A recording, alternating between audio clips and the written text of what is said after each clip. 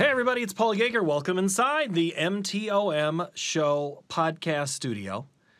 I'm Paul Yeager, your host. If you want to send me an email, paul.yeager@iowapbs.org. We do get tips. Thank you, Russ. Always appreciate hearing from you. And if you have comments, send them my way. Or if you want to rate or leave comments wherever you get your podcasts, cool with that. Every Tuesday, new episodes come out of this conversation-themed podcast. That's what we do. We talk with producers from around the globe. We're going to Washington State today. We're going to talk to Nicole Berg. She's currently the president of the National Wheat Association. It is a policy arm that discusses policy. So guess what we're going to do? We're going to discuss a little bit of policy. Nicole was actually on Market to Market without her even knowing. She was testifying in Washington, D.C. a few weeks ago. That's how we found out about her. So we learned more about her operation and the family that is involved with growing wheat and corn in Washington State. That's what we're going to talk about this week on the MTOM Show podcast. All right, Nicole, if I had to look out your window right now and see, is there anything green and growing around you? Or are you just like everyone else in the West, all dry? We definitely are dry. We're coming out of a drought, but we did have some grateful rain this spring. And then we had some rain just in the last week or so. So things are kind of greening up in the dryland area. I do have irrigated as well. So the bluegrass seed that we grow is up and ready to go for next year. So yeah, we're trying to wrap up planting and then wrapping up field corn harvest here at the farm. What exact part of the state are you in? So I am in South Central Washington State. Okay. I'm like down by the Columbia River. So we have an irrigated farm, we get the majority of our water from the Columbia River. Is this home for you? Is this where you grew up? It is where I grew up. I'm a fourth generation farmer. My grandpa, he came out west in 1934. We just looked that up. And I always wonder, was he sleeping on the train when he came out here? Because it's very sandy.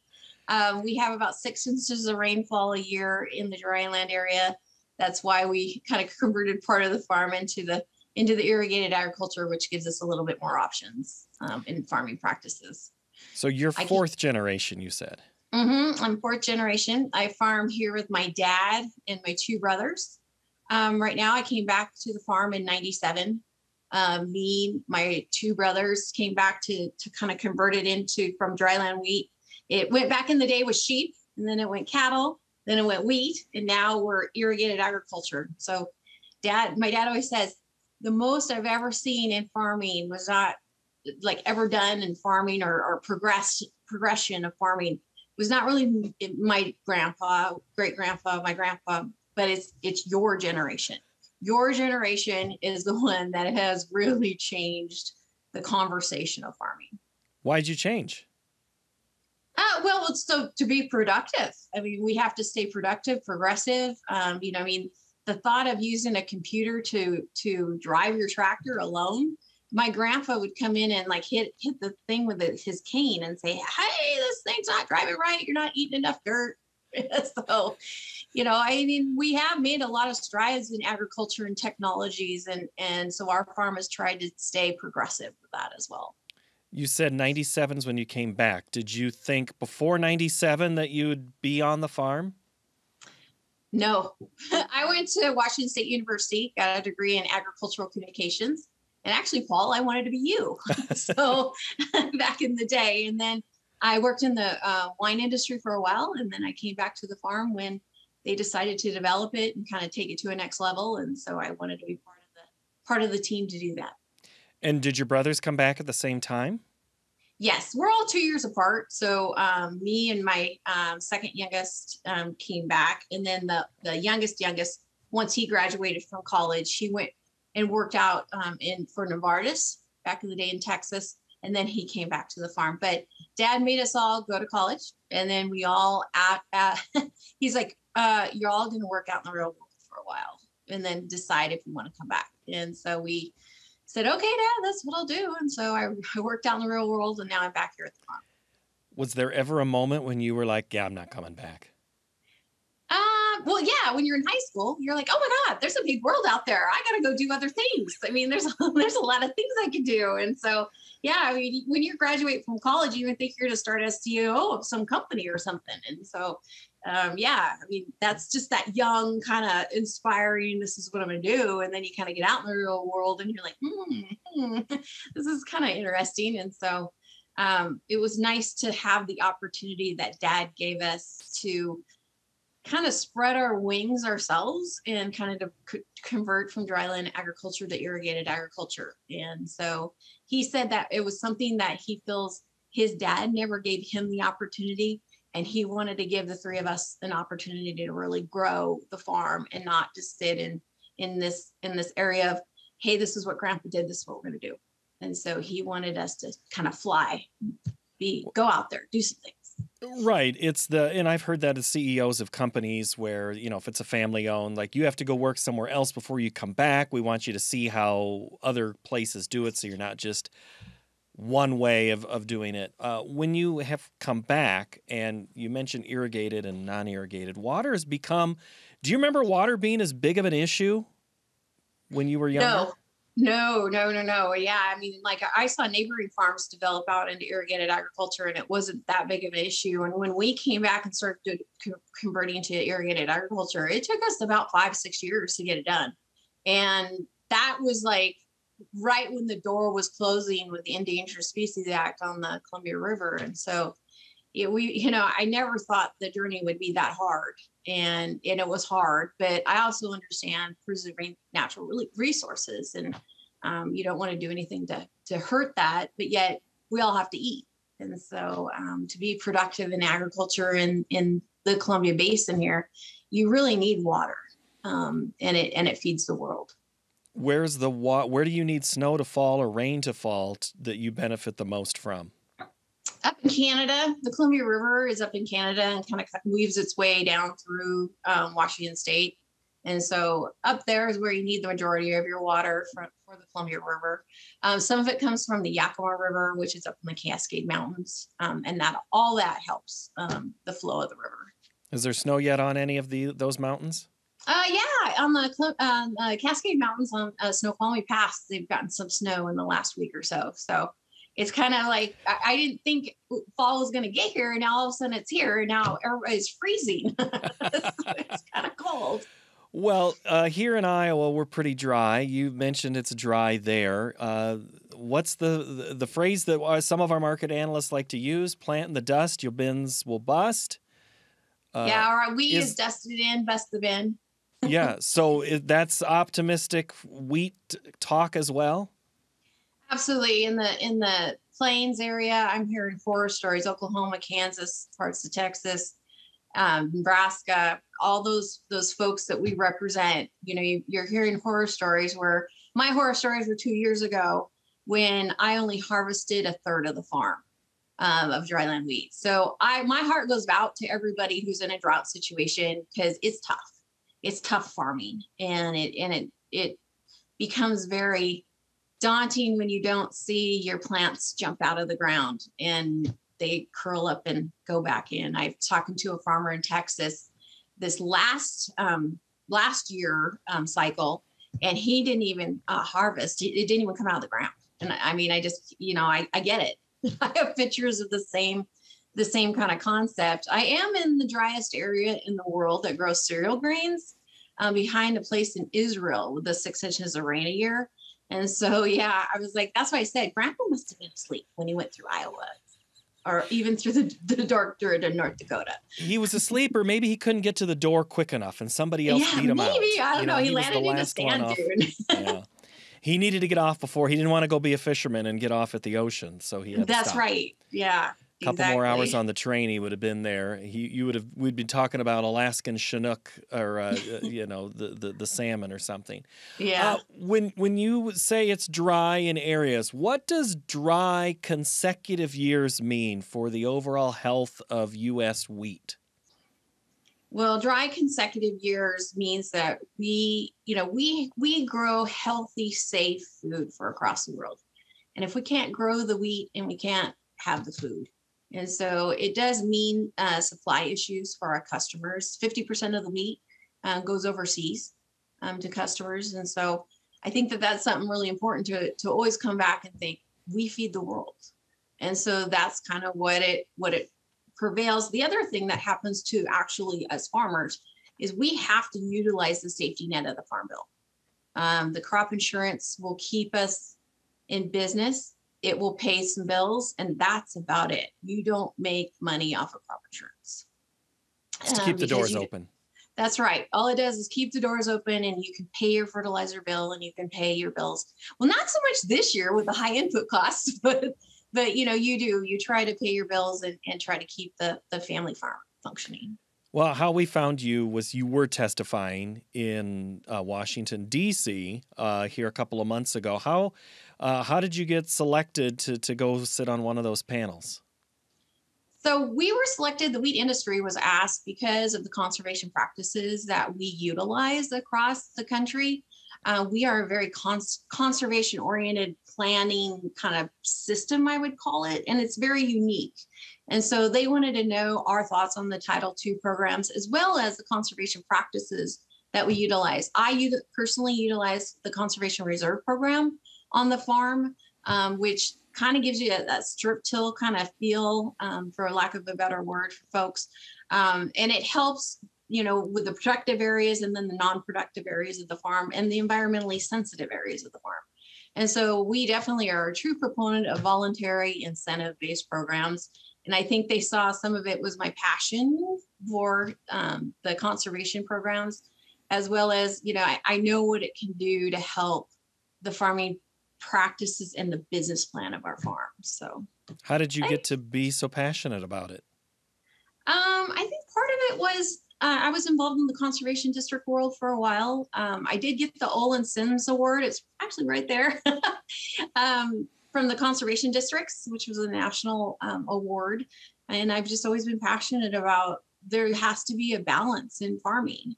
And I think some of it there is, and I think that us farmers are true environmentalists in some aspects, or conservationists, whichever your definition is. And I think that the whole problem we have is that we just need to tell our story better. I think we implement these new practices. We have direct seed. We have now drills that will seed in certain spots and not in certain spots. We have sprayers that, will only spray a certain spot where there's a weed and won't spray the rest of the ground. All those things are conservation oriented. And so us farmers through Title II programs really helps us tell that story. Well, is that something that your grandfather were into, or was it you went to a meeting one night and you were inspired?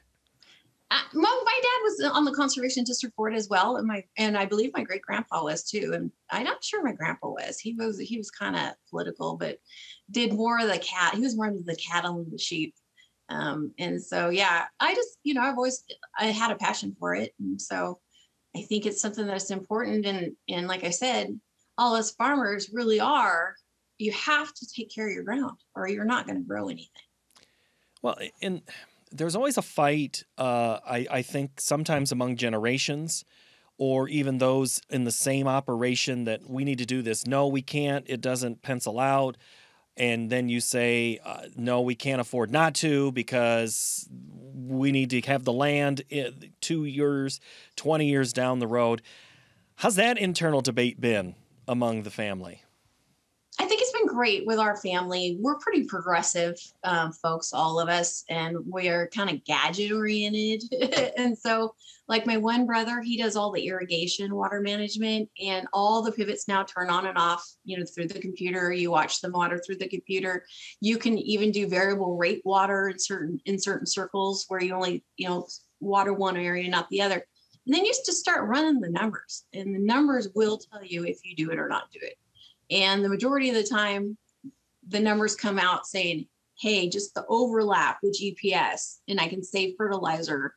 That was worth it. Plus, the voluntary incentive-based programs on top of that did help put more of a carrot, for us to kind of get motivated to go out there and go do it. Like direct seed, our wheat, dryland wheat is direct seed. Now, would we have bought the $180,000 drill without like CSP? I'm not sure. I'm not sure that would have penciled out, but we did the CSP program.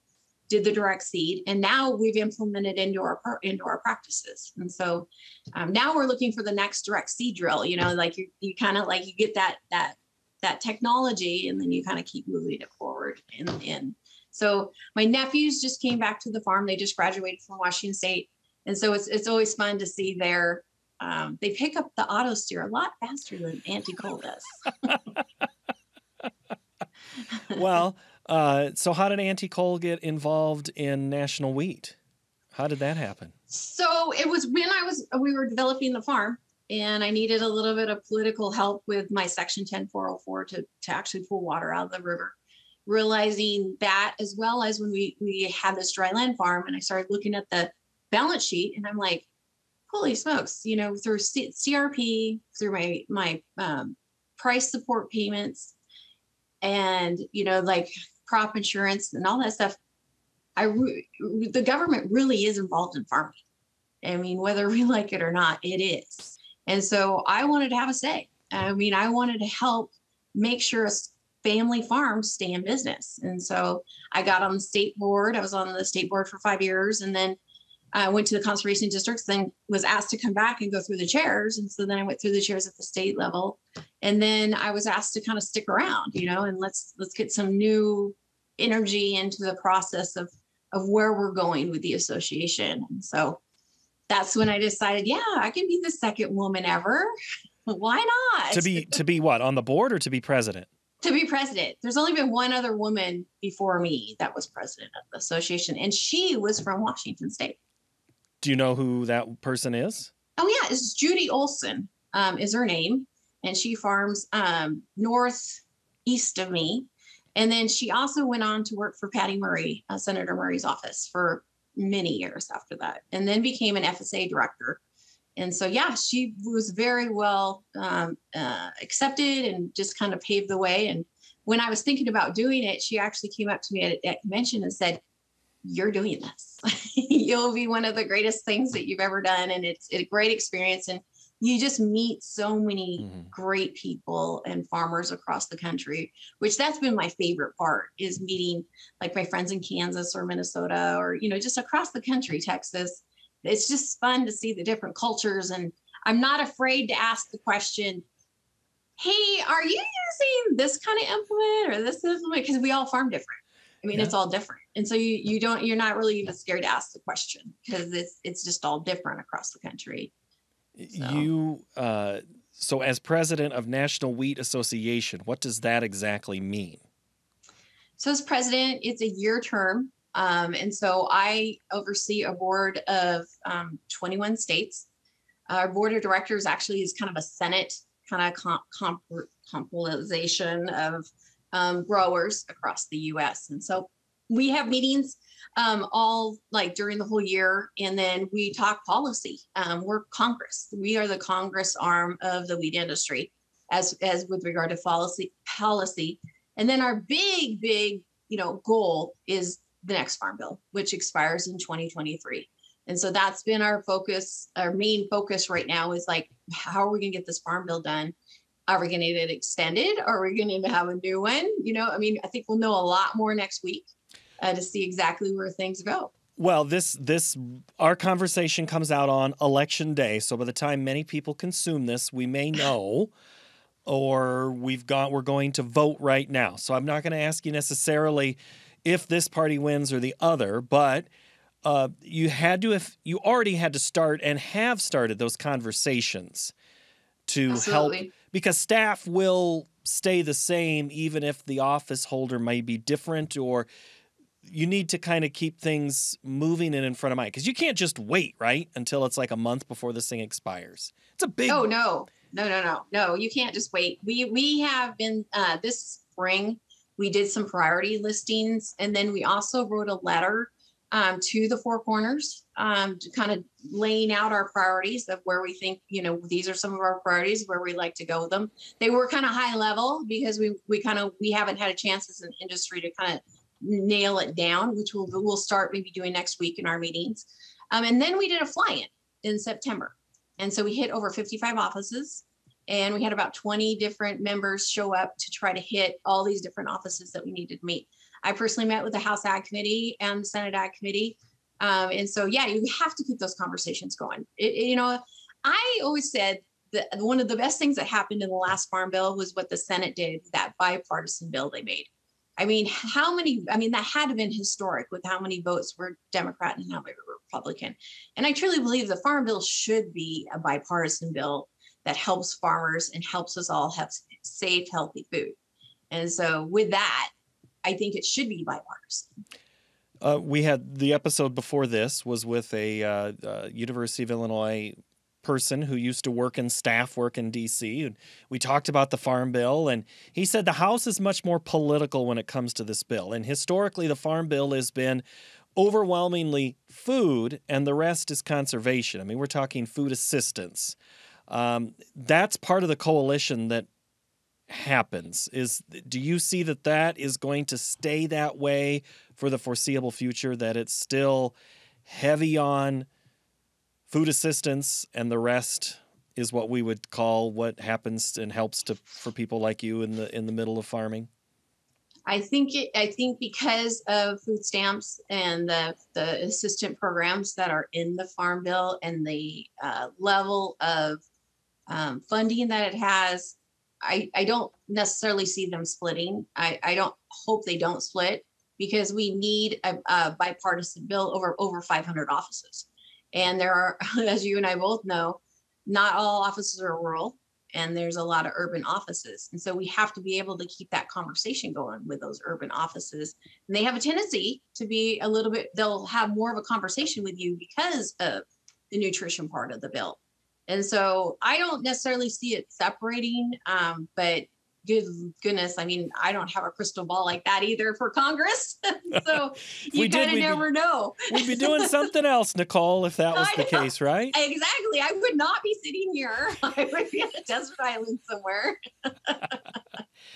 The desert islands, that kind of bridges to one of the last things I want to discuss with you, is the islands of wheat production around the world and what can happen when one person decides, I want to take advantage of someone else. Russia has had a huge thumb on wheat since February. Mm-hmm. Is that good for the industry when it really is one person having that much influence on what it is you are doing in Washington State and your rest of your growers across the country? Well, I think that, as you know, it's been a roller coaster ride, and most people get nauseous on roller coaster rides. And so that's kind of how I viewed it. I feel bad for the folks like in Africa, because I have been to Africa and seen the famine in Africa, and they're heavily reliant on wheat from the Black Sea area. And so it is very unfortunate that the Black Sea and those folks, possibly could be having more food security problems than they already had food security problems, so they have to have even more food security problems. So yeah, it's like the roller coaster ride of pricing, inputs. It's really put us farmers really having to keep our pencil sharp to try to make sure we can farm the next year because of the volatility. I don't think anybody likes volatility. It makes your stomach go funny, just like the roller coaster. It makes your stomach go, but there's some who necessarily, their computer algorithms thrive on it. Yes, this is true. But it makes those who don't trade necessarily with the computer, yes, your stomach is funny. Mm-hmm. Yeah, absolutely. Do you see a case where wheat is it ever going to go back to not being such a global commodity than maybe, it's always kind of been global, but do you ever see a day when it comes to not be so global? I think it will always be global, just because of the food dependency for protein in the majority of the world and just their dietary needs that they have through their cultures. I see it will always be a global market. Yeah, it doesn't go away. No. It would. You'd have to really change some cultures because of the protein and the food dependency that some of those cultures have with protein. And doesn't everybody like wheat? There's those who love to grow it, Yeah, and that's right. but there's also been some in some areas, Nicole, that have switched acres from wheat to something else. How does wheat stay competitive in the United States with farmers to make sure they keep growing the product, or if they wander a little bit, is it okay? I think a farmer's going to do what a farmer's going to do to stay in business. I think that they're going to grow what they think they can grow to that they can grow the best and make enough money to stay in business that next year and to probably the next generation. I think that that's the thought process of a farmer. The wheat industry, yes, acreages have been declining down, but it's all dollars and cents. We do grow the safest, healthiest food in the world. And so I think that does definitely keep us competitive, especially like in the Pacific Northwest. We grow a soft white wheat. 90% of the wheat goes overseas. So, it's profitable for us to do that. Now, $5 wheat, it's not profitable. So you understand why a farmer is turning the corner and moving into different areas. There are areas across the state, though, wheat, that's kind of all you grow. I mean, you have a few other options, but not a lot of other options. And so it's a lot different than the Midwest, like from where you're from the corn and soy belt. Whereas like in my area, there's not many other options but wheat to grow. Well, you mentioned two things of interest to me, what you just said. Here we're dealing with the farmers around the Mississippi are dealing with a low water flow issue. We had a discussion on the TV show last week about, is the Pacific Northwest going to be a more viable port for some who are west of a certain point and start shipping it? But then it becomes to be a competitive thing for that rail. What's going to get on the rail to end up? And is there enough capacity in the ports of Seattle and wherever that something's headed east? Is there enough capacity out there?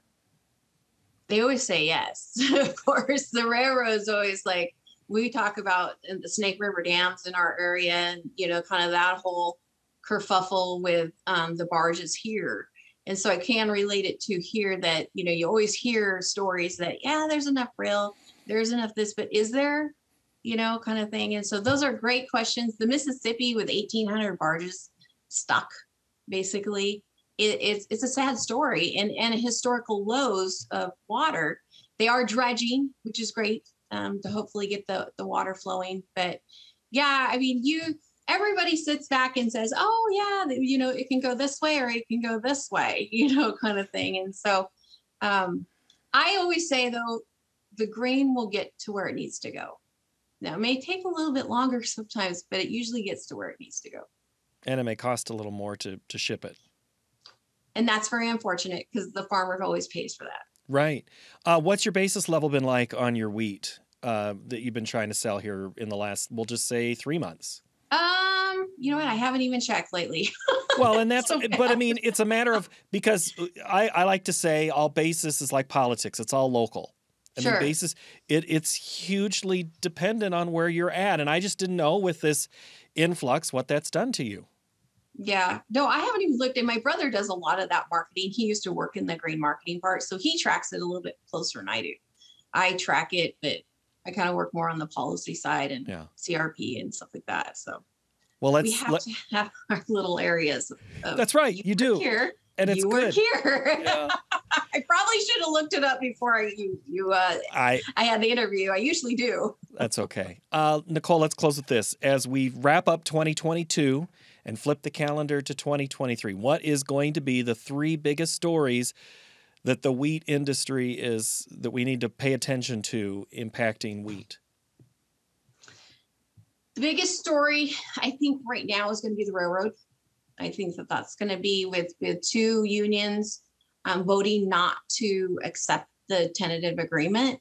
I think that that's going to cause some problems in the industry and big bottlenecks across the country. So that's one of them. I see the Ukraine-Russia issue with regard to supply and demand still going to keep it very volatile. Like you said, it's stuff out of our control by somebody who's who's trying to impact a certain region of the world. I see that as it's just going to keep the roller coaster ride going as far as the price as well as inputs. And then the third one, we are just going to work diligently on that 2023 Farm Bill renewal.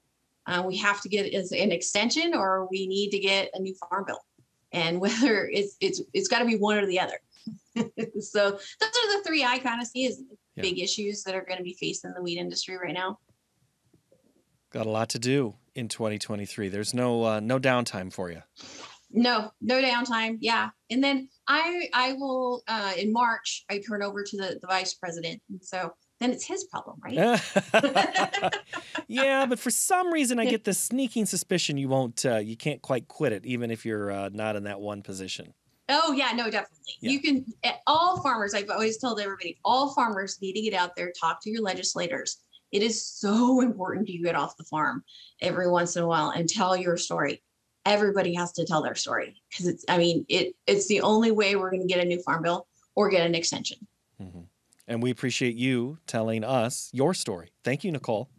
Well, thank you, Paul. It's nice to meet you. Nice to meet you. That's Nicole Berg. She's president right now of the National Wheat Association, joining us today from Washington State. My thanks to Nicole Berg. Appreciate the time and appreciate you making it this far in the podcast. If you have any feedback for the podcast as a whole or the show, markettomarket@iowapbs.org is the email address to use. We'll see you next time. Thank you for watching.